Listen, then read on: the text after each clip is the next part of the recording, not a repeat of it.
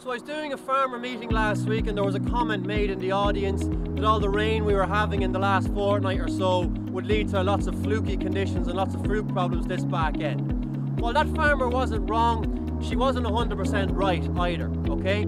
So if you'll remember from videos we did earlier on the summer, our fluke fate in a given year is decided during the warmest months of the year. If we get moisture during those warm months, i.e. the summertime, May, June, July, we get moisture then, we have a fluke problem in the back end. The rain we're getting now, and then over the last couple of weeks, is not going to affect us from a fluke point of view in the short term, because there's an incubation period for fluke of around about 6 weeks inside that intermediate host, which is the mud snail, a tiny peppercorn-sized snail. He likes heat, he likes moisture. We're getting lots of moisture at the moment, but our temperatures have come right back down, so mud snail activity will actually be lower, much lower now than it was during the summer. But I suppose lambs' livers that we're seeing coming back with lots of fluke in them at the moment, that's because of the rain and heat we got during the summer, okay? So again, fluke can be staggering in terms of numbers behind it, okay?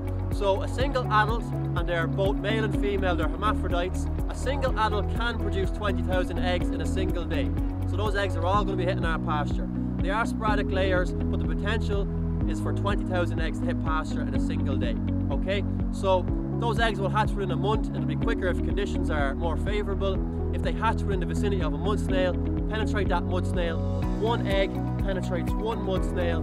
Fast forward 6 weeks, you've got in excess of 500 infective fluke larvae on your pasture. And each of those is a potential liver fluke. So there's a multiplication that happens inside that snail.